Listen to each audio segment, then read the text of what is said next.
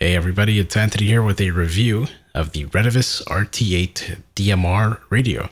It's a pretty nice entry-level DMR handheld with some neat features, and this model has GPS built in, so you can forward GPS data from Brandmeister over to APRS.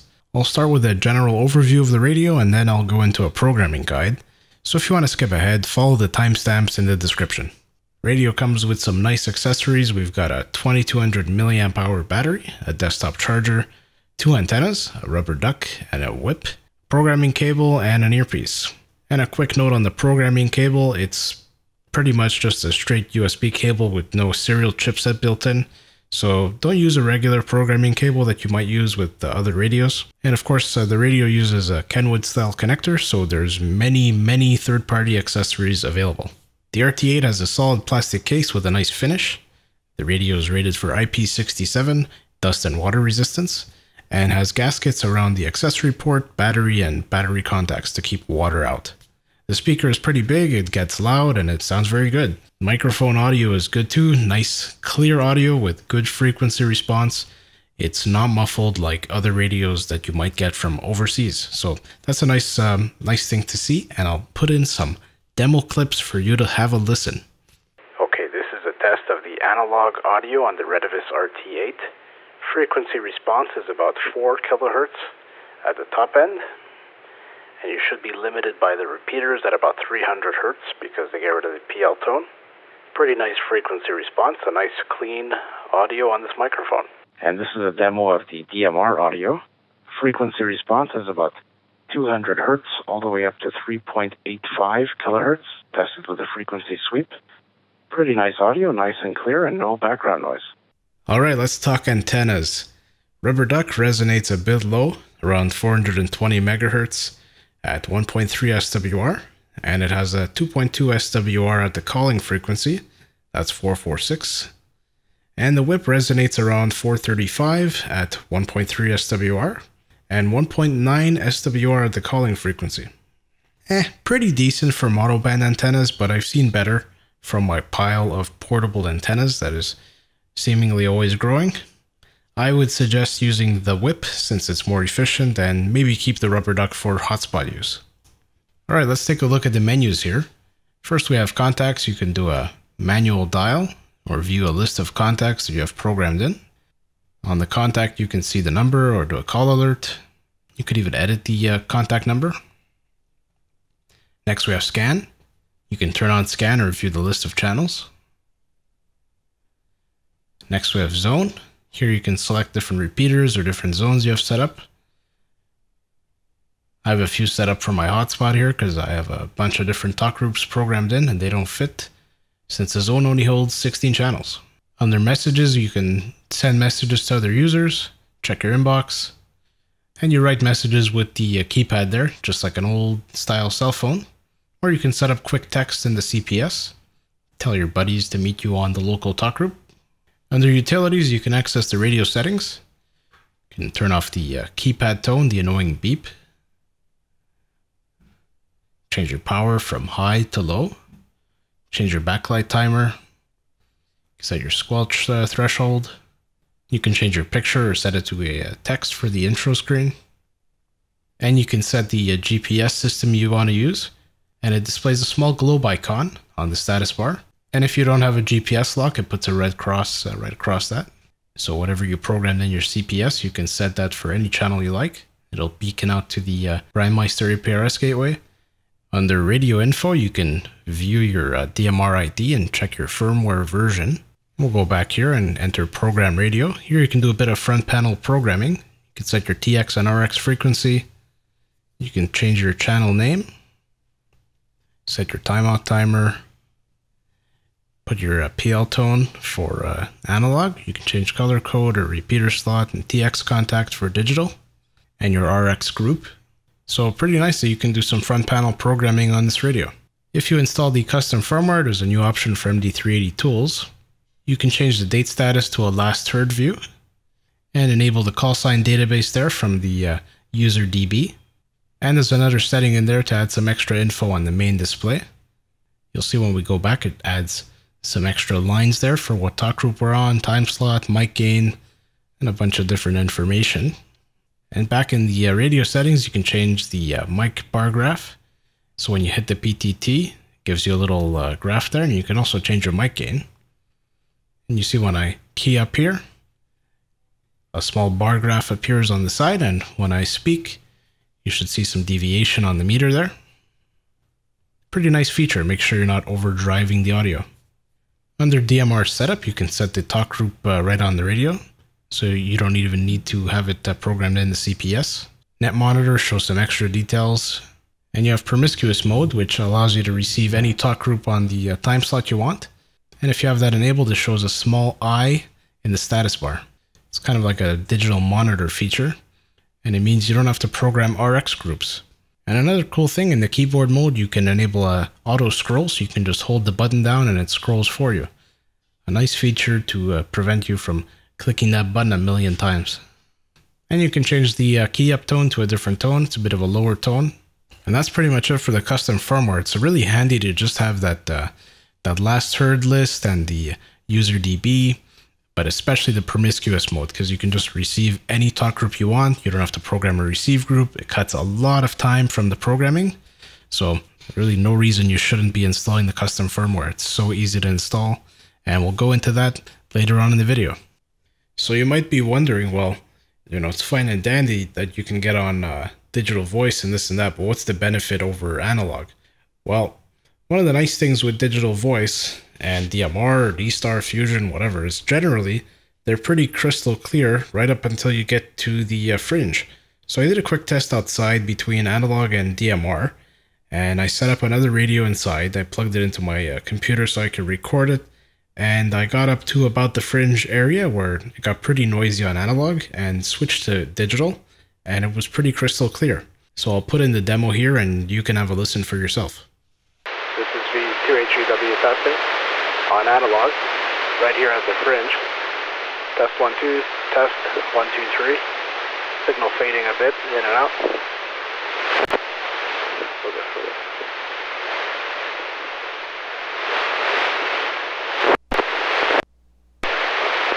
Alright, pretty noisy here.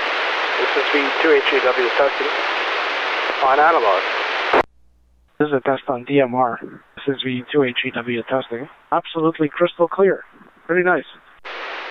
And here we are back on analog. In a bit of a fringe area here. I'm remoted in so I can hear myself. I'm just walking around. You can hear the noise cutting in and out. And here we are in DMR. Pretty crystal clear, if you ask me. Sure beats having that hiss in the background when you're right on the fringe. Yeah, pretty cool, eh? Anyways, so I'm going to jump into the screen recording here and we'll show you how to program this thing. Okay, first things first, if you're new to DMR, you need to sign up for DMR ID. You can go to radioid.net or there's ham-digital.org. That website's for Europe and Africa. They changed a few things after the whole GDPR fiasco. So anyways, for North America and the rest of the world, hop on radioid.net, go here on register, follow the instructions, you'll be given a DMR ID. And next we'll go on the website here for the downloads. I'll put the link in the description as well. Or you can go on retevis.com and it's under support and resources. And on here we scroll down and there's an option for RT8 or RT8 GPS. I have the GPS model, so pick whichever one you have, and they have some other ones for their different radios here as well. And once you have that installed, it'll give you the nice CPS here. It's very easy to use, not too complicated. It's a little different than programming a standard analog radio, but follow along and you'll see it's not too complicated. So there's a few resources online for different websites that you can find repeaters. There's DMR-MARC. There's this one that's pretty nice, CQ DMR map, and it has all kinds of different networks. So we have Brandmeister in there, and DMR-Plus and DMR-MARC, and some other networks. So just zoom in here on my local area, and you can see there's a whole bunch of repeaters in Montreal. So we click one here. We have this V2RCM repeater there on Mont Royal. That One's also there on DMR-MARC because it's on the MARC network. There it is. So it shows the call sign and the frequency, the offset, the color code, and all the talk groups available. And I find that generally it's more up to date if you go on your local website. So for Canada, we have this CAN Turbo website. But go ahead and search locally for what repeater organization you have in your area. There should be one for all the states and different provinces and stuff like that. But in Canada, we have this one, CAN Turbo. So you can see here it has much more information and different talk groups available than what's listed on DMR-MARC and what's listed on that CQ DMR map. So I suggest checking out your local website first. And if you're going on Brandmeister, well, you don't need any of these lists. Just find the repeater and then you can use the list of talk groups to pick and choose whatever you want. But we'll stick to this DMR-MARC network here. We'll open up our CPS so we can start programming. So here in the CPS, we got to take care of a few things. In general settings, we can enter our call sign, our radio ID from radioid.net that we signed up for. We have the programming password. I set it to all 9s. That basically disables it. Our TX preamble duration, we set that to 960. And you can set the intro screen from either the built-in picture or custom text. And we can set up the custom buttons. I have mine set for turning scan on and off, high-low power, monitor for analog, a zone toggle. You could set these to whatever you like.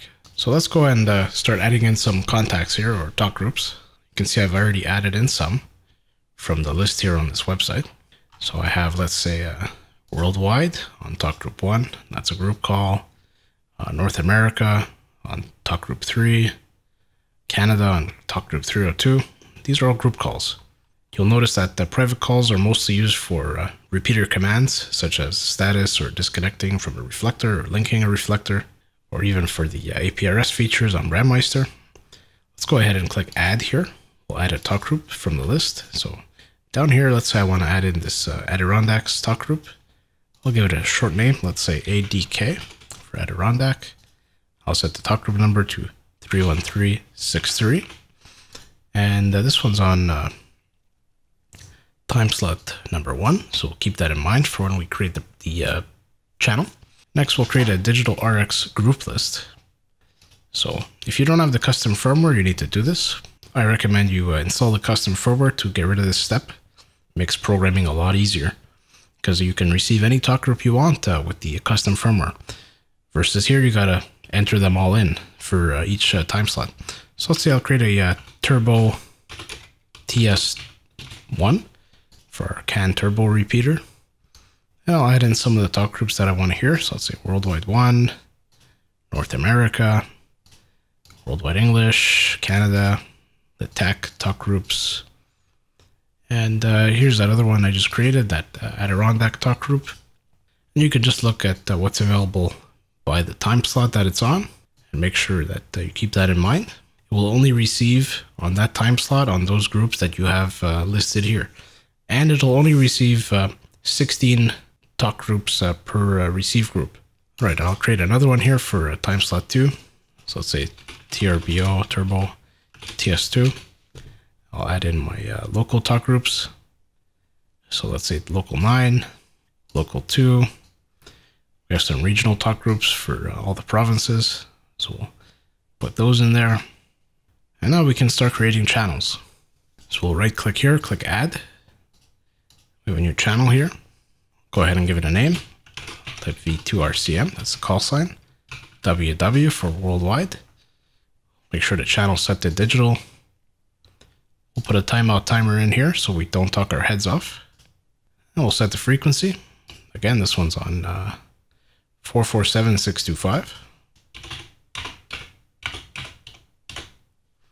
And it's a minus offset, so minus 5 megahertz, so 442.625.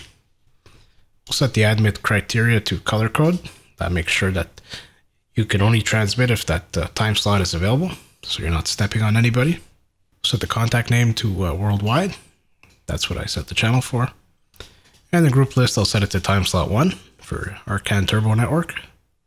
Color code will be set to 1 as it's listed here on the repeater info. And the repeater slot 1.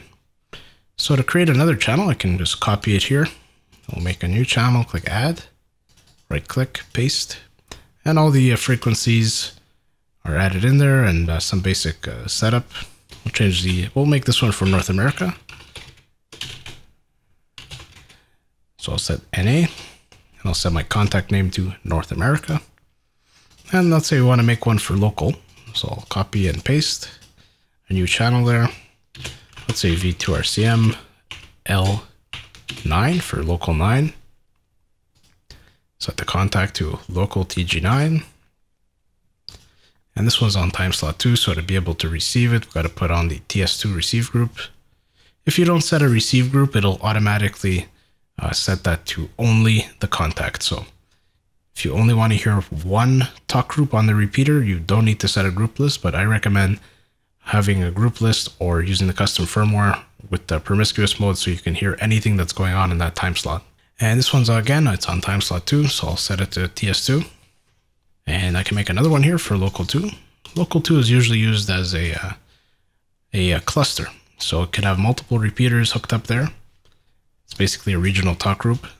We'll set this one to V2RCM L2. And I'll set it here. Local TG2. And there we go. So to get these on the radio now, go on zone information. We'll click add. We'll add a new zone. Let's say V2RCM. If you have a lot of talk groups and channels, you might want to add a 1 or a 2 so you can have multiple zones. A zone only holds 16 channels, so I generally find that's necessary. We'll add in the channels we just added to the zone. And you can add as many channels that fit here. Again, only 16, and you can put in analog channels as well. And if we want to do a scan, go in here, we add a scan list. Let's say we set this to Montreal, and I can add in the channels I want to scan. I can even add some analog ones in here. Let's say I want to scan 446 simplex. So we'll add those in. And then if you want to actually use them for a scan list, you go back to the channels, and you can see I can set the scan list here to Montreal. I can set those for all of them.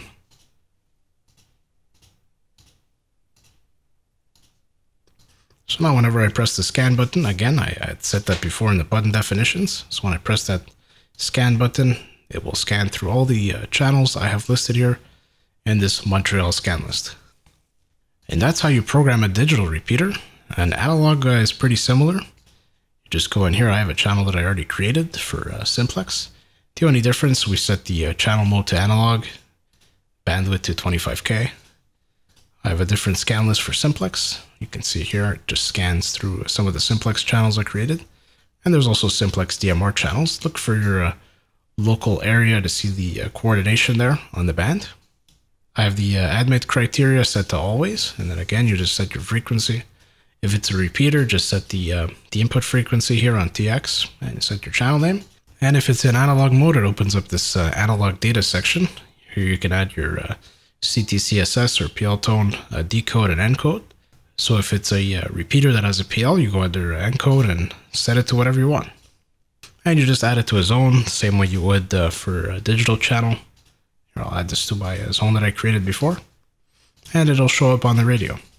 All right, so let's say we want to add in a talk group for a Brandmeister repeater. You know, it's not listed the same way like it would be for a DMR-MARC repeater or DMR-Plus, where they have fixed talk groups. Brandmeister is a very open network. You can do whatever you want on there. So they have a list of talk groups there under data visualizations, or you can go on the Pi-Star website and they have a list of all the available talk groups there on Brandmeister. So let's say we want to connect to Italy and get our fix of spaghetti and meatballs. Let's see, where is it? All right, so here we go. Talk group 222, Italia. There we go. Go in there. Talk group 222. Or if we want to get to the United Kingdom, talk group 235. So we'll add that in. 235. And I have a hotspot here for DMR, so I have all the frequencies there for that. So it's my own call sign, V2HEW. And let's go Italy. And I'll set the contact there for The new contact we made, Italy. The group list is automatic for Italy there. I don't have a group list set up for Brandmeister. Here, I'll make a new group list for Brandmeister. So BM, I'll add in the both that I added there. So UK and Italy. I'll set the group list receive to BM. Contact to Italy. It's on time slot 2. And it's always on time slot 2 for a simplex hotspot. I'll set the frequency. I'm on 433.25. And it's simplex, so 433.25 on the input. Set my timeout timer a bit higher, and that's it. We can make another one for the UK. We'll go copy and paste. Set it to UK. There we go. Set that to UK. So it's on group list for Brandmeister. It's got the Brandmeister talk groups in there. Time slot 2, and I'd suggest maybe setting the power to low if you're on a hotspot, because there's no need to waste battery.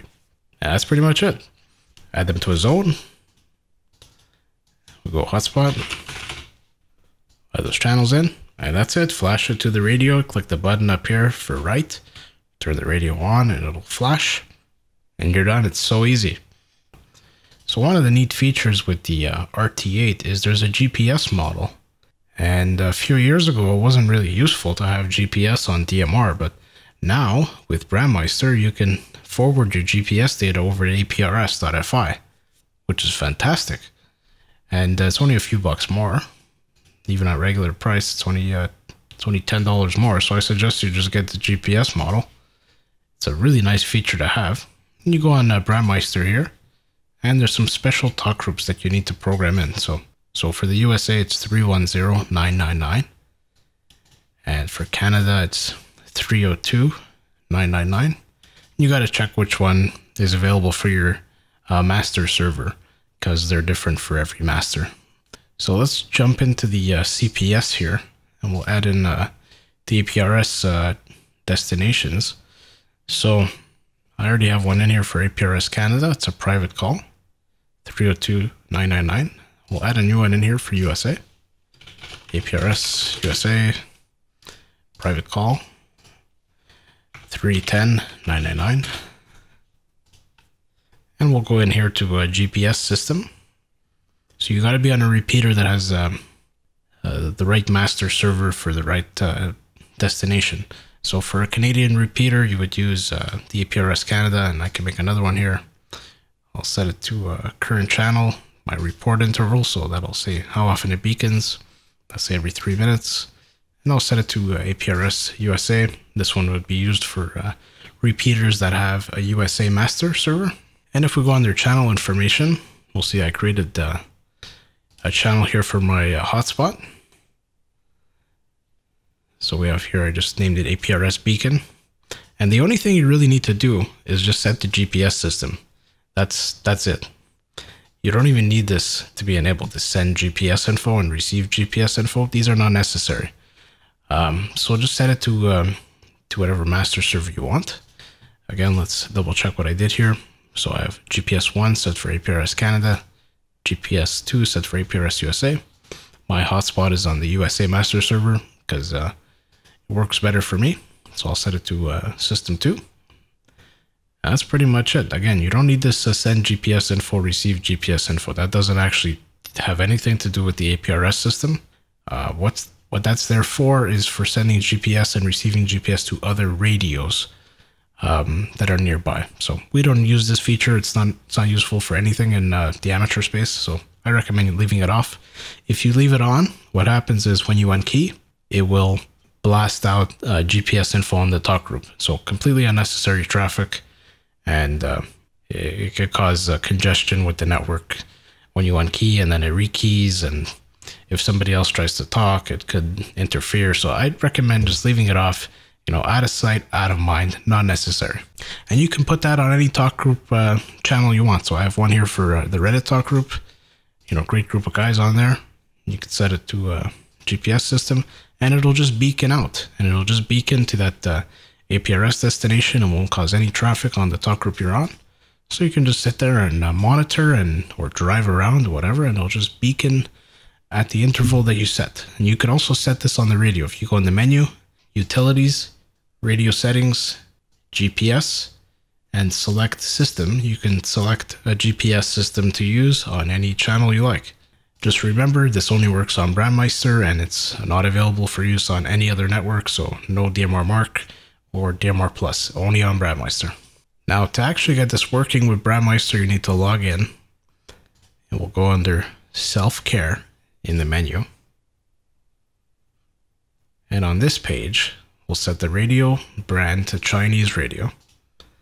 We'll set the APRS interval to 60 seconds. This doesn't matter because it only follows the beacon interval that you set in the radio. So I suggest just leaving this at whatever setting you like. You can set your APRS icon that displays on the map. You can set your call sign. I have it set to 5. You can look up APRS SSIDs. I believe 5 is for other networks, for D-Star or internet or whatever. So I have it set for 5 because it's going through a digital voice mode. And you can set your APRS text. I have mine Anthony in Montreal. And this is also used for talker alias, for radios that support talker alias. And that's it. You just click save and go outside. Once it gets GPS lock and you're on a channel that has a GPS system enabled, it'll start beaconing out to the GPS gateway on Brandmeister, and you're on aprs.fi. It's really that simple. And if you want to check if it's working, just navigate to aprs.fi, get to your local area, and you can either punch in your call sign here or see if you appear on the map, and there you go. Away you go. It'll start the beaconing just like this boat here, and you can see where you've been and all kinds of stuff. Really useful. And there's all kinds of stuff you can do on aprs.fi. You can check the weather. There's some other stations on here, like show some repeaters that are available in the area. And yeah, really cool service, and it's nice to be able to beacon out to it. And of course, let's look at how to install the custom firmware. My preferred way of doing this is with the KD4Z virtual machine for VirtualBox. You can download that on GitHub. I'll have the link in the description and on the blog post. All you really have to do here is boot up the VM, and we'll select the radio from the device menu and select the digital radio in there. Just make sure you don't have the CPS open while you have the virtual machine, because it could cause some conflicts. And the first thing you need to do is get the latest version of the custom firmware. So type GLV to download and compile the latest firmware and contacts database. If you just need to update your contacts, you could also use the GLV users command. Depending how fast your computer is, this could take a while. I've sped it up here in the video. It's going to compile the firmware direct from source, and then you'll be able to flash it to the radio. So once the firmware is compiled, you can type flash if you have a non-GPS radio, or flash GPS if you have a GPS radio. Make sure the radio is in DFU mode. You just need to press the top and PTT button on the side and turn the radio on.